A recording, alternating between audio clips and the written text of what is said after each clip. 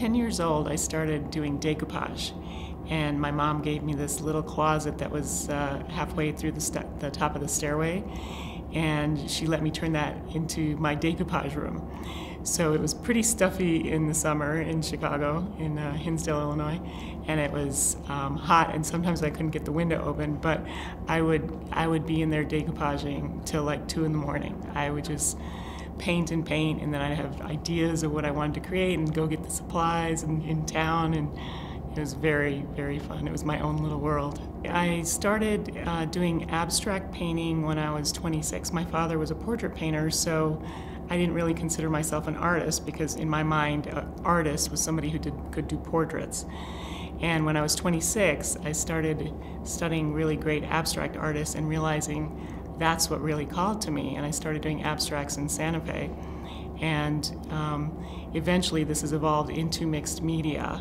And it's kind of bringing together my childhood, decoupaging with abstract. And I can tell so many more layers of stories with like the old pictures I collect and things out of encyclopedias and dictionaries and old books and stuff. And then collage them all together and create a lot of depth and story and history all together with my abstracts. He liked my work. He passed away in 1995, but he liked my work. I think he liked the energy of it. It wasn't, in his mind, I don't think it was really art, but I didn't really care what he thought because I was having fun and I was expressing what came from my heart. So I was pretty happy with it. But I think in my father's mind, traditional painting, landscapes, portraits, realism and figurative painting was more art. This series called The Sun could also be called Choosing Happiness. In my mind, it's really about choosing happiness. And the sun for me represents so many things. It's the source of life, it's the light, it's the energy that gives all of creation its ability on the earth, all of its ability to thrive. So I think we get so bogged down in our lives that we really feel like, life is hard and there's a lot of darkness and there's a lot of things that happen to us that are hard that kind of beat us down. But for me, the sun, focusing on the sun, is about remembering who we are as infinite beings, that we are that powerful infinite light and ability to completely live our full capacities, and whatever the sun can do in terms of creating reality, we can do that in our lives. I had an art teacher in Santa Fe, maybe in 1989 or something, that really taught me to trust whatever was coming out of me and to validate it and to not judge it. And that, I think, really affected everything I created after that, because I never doubted what was coming out. I didn't need to know the meaning. I just needed to express it and let it flow. And then later on, I'd look at paintings and have them on the wall, and I'd see so much more coming out later, thinking I never would have known that I was going to create that. But from then on, I was just completely trusting whatever's coming out of me has a lot of meaning and spirituality to it, and I don't need to know in that moment. It's very interesting to me how many people pride themselves on their unhappiness. It's almost like a validation that they're a deep person or they are in this reality and it's very realistic and life is hard and then you die kind of thing. And I realized before doing this series that I have been ashamed and kind of hiding my happiness and realizing that I'm really a happy person and I don't need to worry about people judging me or criticizing me or thinking, oh, you're not grounded in reality. When I was 22, I had Hodgkin's disease and I went through 6 weeks of radiation. And when I was 24, I had it again and I went through a year of chemo. And when I was 26, I had it again, but I'd been learning about how you create your reality and you can uncreate the reality you don't want. And I healed myself. So in this, all of the struggles that I've had through my life, not just that, I've really learned that I get to choose if I'm going to be unhappy or if I'm going to be happy. And everyone has that choice every minute of every day. So in my rays of sunlight that are coming out, there's pieces of maps, and there's pieces of patterns, and old pictures of people from encyclopedias, and the history of all that's existed in all of time and space. It's all thriving through the sun, and it's all valid. I'm really proud of this series. I'm really happy with myself. I'm really happy with that step of not judging myself, really letting myself be myself and letting everyone see it and not care what anyone thinks. And if anyone judges me or invalidates it because it's too happy, it's too colorful, it's too whatever, it's like, bring it on, I don't care.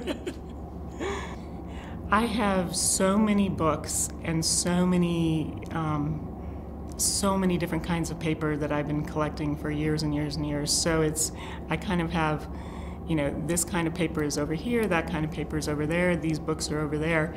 And then as I'm going, it's like I just go through and call the things that call to me. And I don't know why they're going to call to me, but I cut them and I cut them, and I spent 1 month just cutting paper.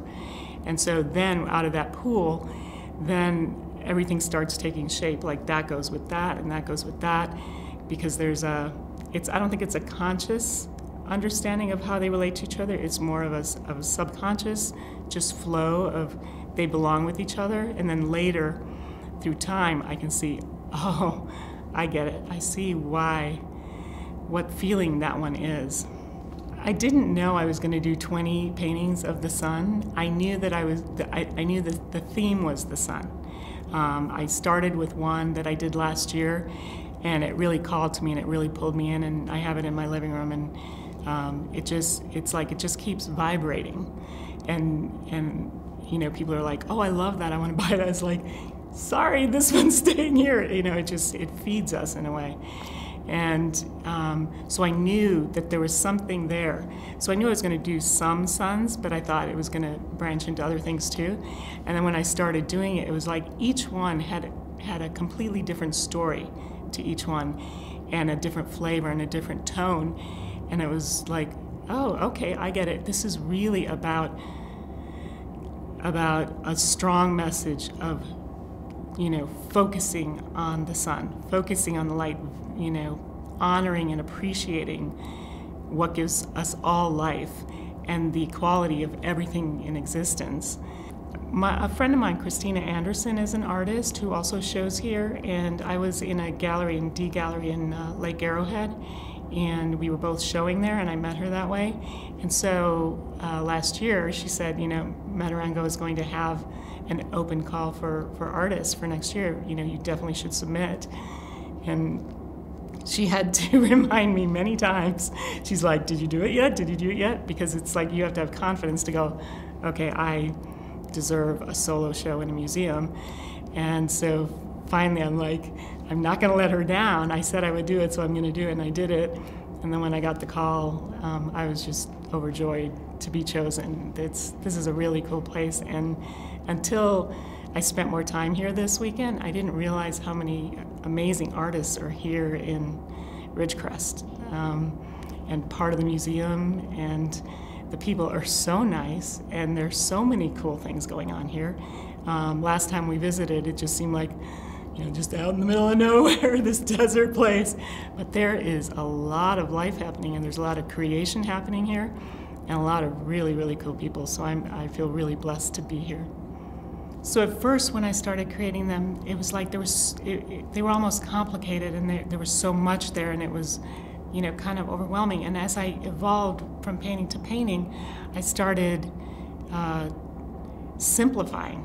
It started getting simpler and simpler. It's like the same energy and power of what I was expressing didn't need so much kind of drama in it. In the simplicity, it still had the same amount of message and power to it. So that was very interesting for me to see that, because I was thinking, oh, I'll just keep adding more and more and more and more to make it better and to make it more specific to what I was saying. and I found that I needed less and less and less through each painting. So in doing a series of 20, and at this scale, I've never done anything this size and this big. I've done a series of 50, but they were all smaller. To find out that they get simplified was really interesting. What's underlying almost all of them is a question. And before, when I got Hodgkin's disease, what created that was a lot of judgments and conclusions that I'd come to in my life of what I could and couldn't do.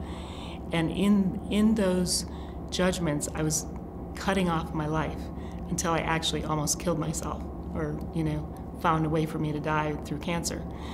And since then, I've learned to be in the question. I've learned that judgment kills life, and being in the question is what gives you connection to infinite possibility. So now I wake up every morning and I ask, how does it get any better than this? What else is possible? How did I get so lucky? What new change is possible for me now?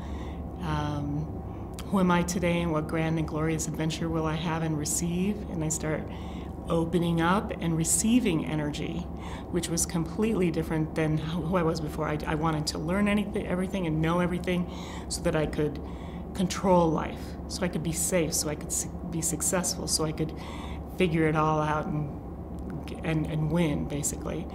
And I didn't know that's what was actually killing me. And so in opening myself up and finding out more and being in a more of a receptive mode to everything, to infinite possibility, to really being free to be myself, no matter what anyone else thought of me, no matter what my family members thought of me, or friends, or people at work. It was like the more I started being more and more of myself, the more alive I became, the healthier my cells became, the healthier my body became, the happier I became. So in these, it's like doing a whole series on the sun. In a way, my judgment was coming in of like, wow, that's really boring. You can't do 20 suns, it's gonna blah. And yet, in being in the question and just having each painting receiving like different energies by asking different questions, it was beyond anything I thought was going to come out of them. And it really, I think that openness and that receptivity is what, like, each painting going into someone else's life is going to open them up to even more good things coming that they've always wanted or they've been going for and have seemed like they can't come in. I think the energy of these paintings is going to like open up doors, open up new possibilities and new ways of thinking that enhance people's lives.